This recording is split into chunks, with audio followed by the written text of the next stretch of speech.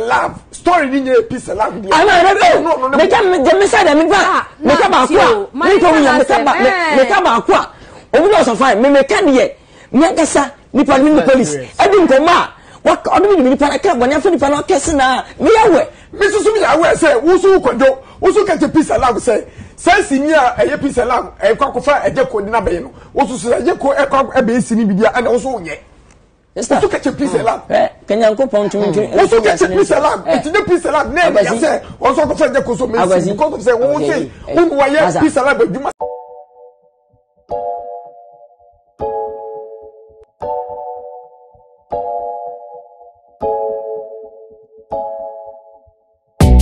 Violence, beef agenda. I said, hey, my chance is about to back agenda. My name is amistytv. Can you subscribe, like, and share when I drop a new video?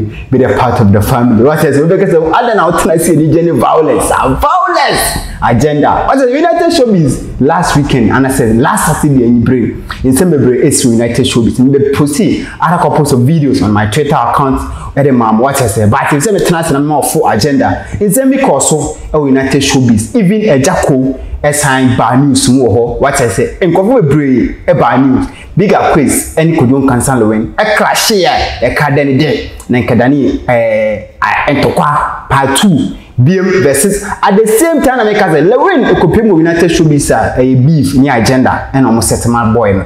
What I say only funny face echo ye clash. What I say at the same time when you say obi on any kaba kopa a bigger quiz. No matter how far better show this one bigger quiz as I make here. Obi or chili see kokoko. What I say so any cost all right by the end to kwa brew to brew. But another agenda to kopimo ha and kopimo brew AD kofatem AD producers be a bob Exna see a can simply edify Agya Koo. What I say, yes. On the news, on the day, a bigger quiz, when it's a bigger quiz in some bank, of course, a bigger quiz, cast too much, or so man, I can't be big different. But on the day, my bigger quiz, I call a bonabas a bigger quiz. We send me a son or canon, ya just to say no correct. All because bigger quiz, they're not kind. Bigger quiz, I can send me Agya Koo diamond. I a boy siki. As I say, obesity, or better social media cast. Oh, bigger Agya Koo MP before and I found them. What I say, into that conversation, and a bigger quiz, also say yes. As somehow, obesity can't say a bigger quiz, Agya Koo, the mansion you see, MP for Secano, and would be a mansion, and young pro, and your assam, and yet, and obesity a kind. Now, as somehow obesity can confine in ye, no, or mark example, understand non comforting ye. What I say, and a offer in summer make up boy sweet abba. What I say, on the day, bigger quiz can say yes, near a obesity can, obesity say yes. Agya Koo, if you see 207 and if you so sit down because that time no the PP on the movie on the hot cake on Agya Koo on chewa or no hot cake in the movie that time. What I say now obi any woman on moteso but aye producers na wo kuma ase no any olamakio olamakio kan ekotena ase ebo pa edidi ye eno nsa etopon ebo adwemu pode fa Agya Koo say yes. My producers biara emfa Agya Koo ntwa movie biem na that time and Agya Koo sikasem ebe bad down enuti and Agya Koo e found day and 2016 okoye campaign solid at the man MPP4 it is so onya satika na edo support ni dan the way ya enye boni but ebeto dwa no and Agya Koo be post here say yes open. Not any education can give you this lesson and this teaching on the United Showbiz dialect.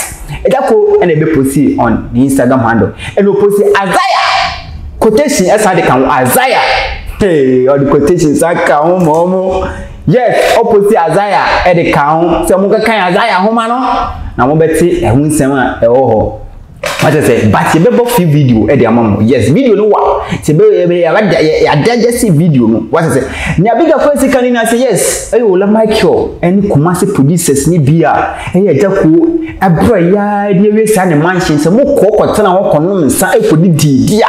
Every such Agya Koo ni manya ko betwa maka mo ye shameless. Money what de we shameless mama because Agya Koo mo na mo bo pa Olamake mo na mo bo pa na mo ji Agya Koo di film movie industry ni mu so Agya Koo nye sika no ko je MP before sika e de ye campaign mo de a mo ye shameless say Agya Koo sini de wi na makota na makọ wensa ana makọ num coke na mawe akokọ nsa chicken wings makọ wi baby a mo ye shameless and a bigger quiz every 2 job. But after that, Olamake responded and Olamake changed and by could see the first conversation. Reason why and see a baza.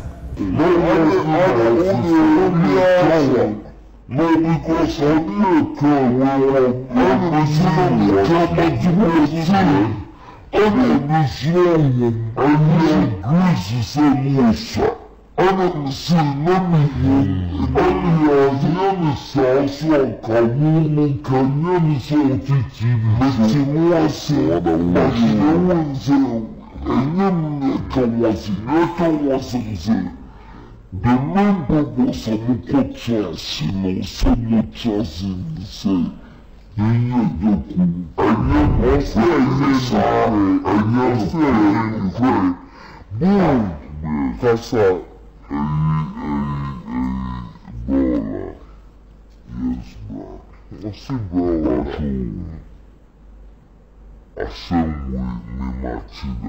yeah, Agya Koo Nkansah Kwawood.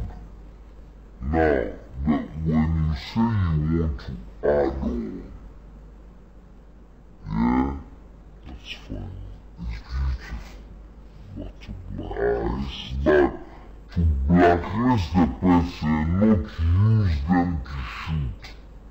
That's wrong. Wrong. But nobody blacklisted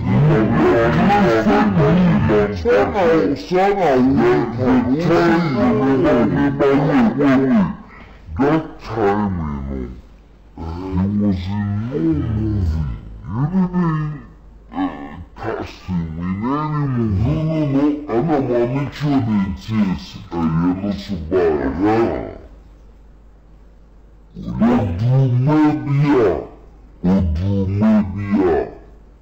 or selected directors or no producers or no any chicken course out on it and there's a money chicken sour chicken sour ceremony or selected directors baby was after this plan. How the conversation go on the first level, the first episode. What is it? Into Olamake also chirim say yes, ono de onim. Na enye no kware say omo bopa, ana so mo tenas eno mu yi Agya Koo di fi movie industry mu.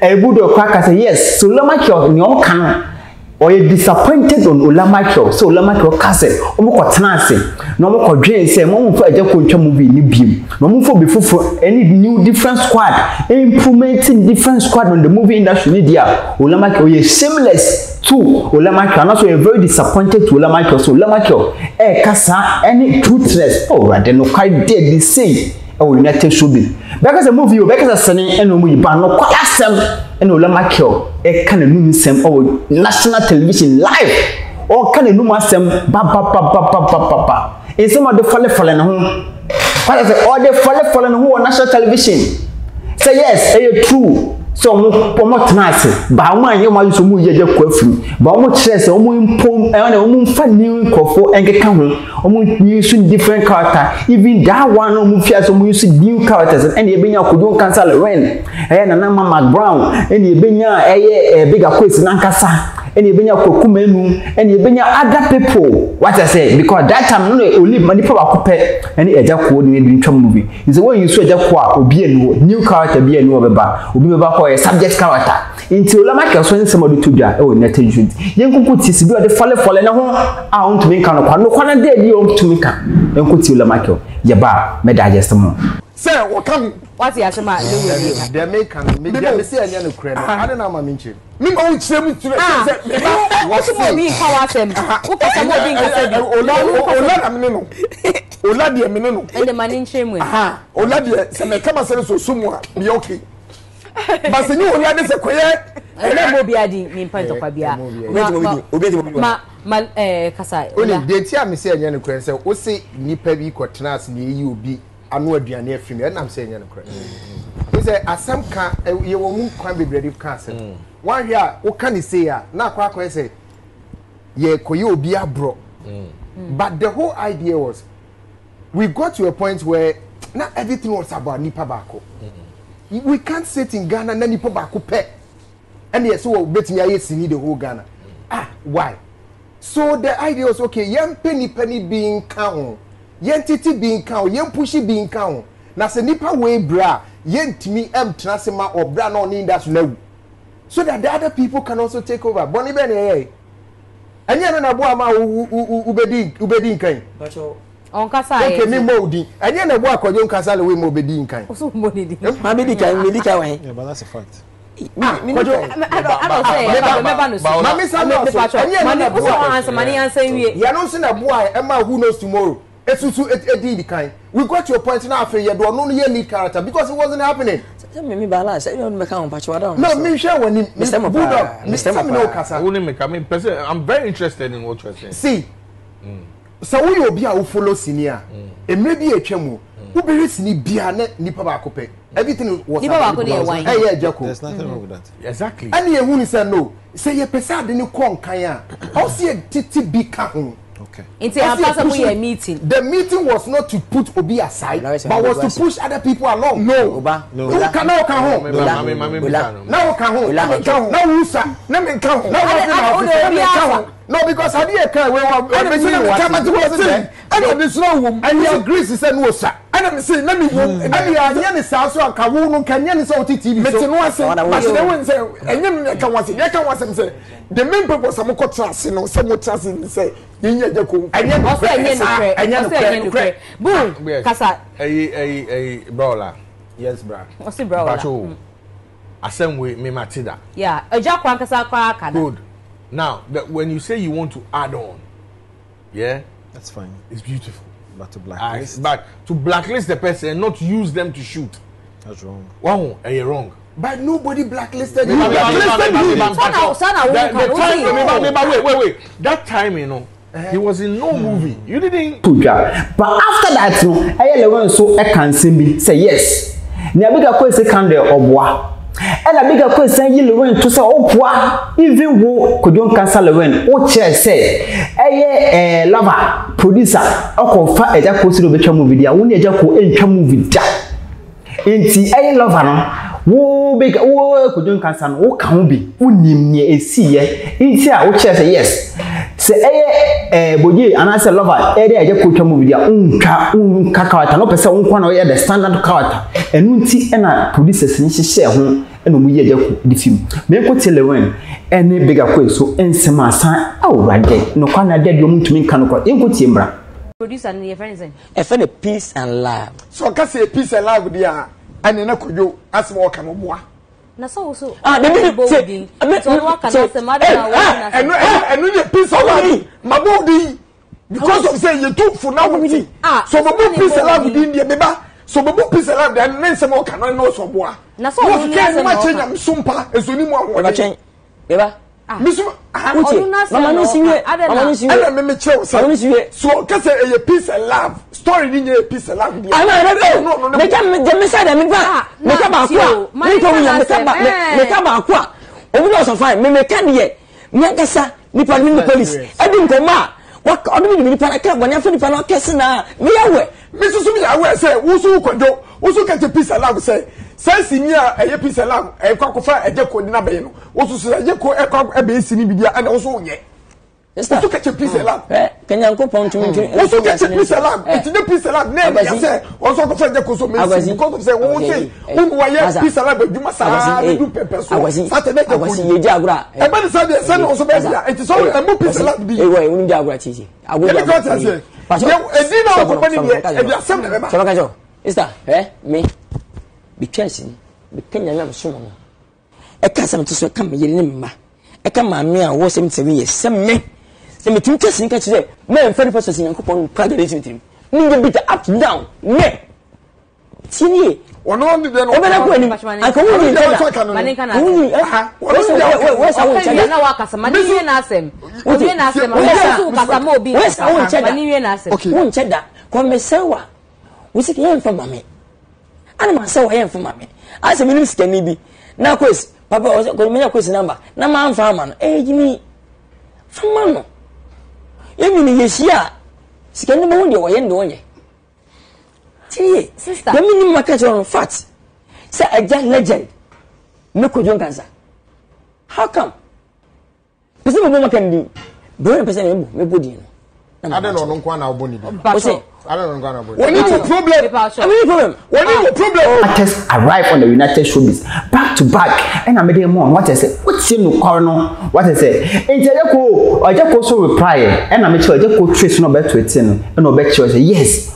Open yourself with no teaching lesson on what I said. And on the Isaiah chapter 45, chapter 6. And the count so monko kan. What I say? Monko kan Isaiah homa no. Ne besia mama na mafa. It is what training no quite daddy e wo pefe obi o so la makio e ka ho bi enu mu ye Agya Koo edifi movie industry de bia ne ye ka de bia ye ka so na mu ye Agya Koo fi movie industry mu bia mo ka ye ka bande no kwa no abededi pefe no bia ho.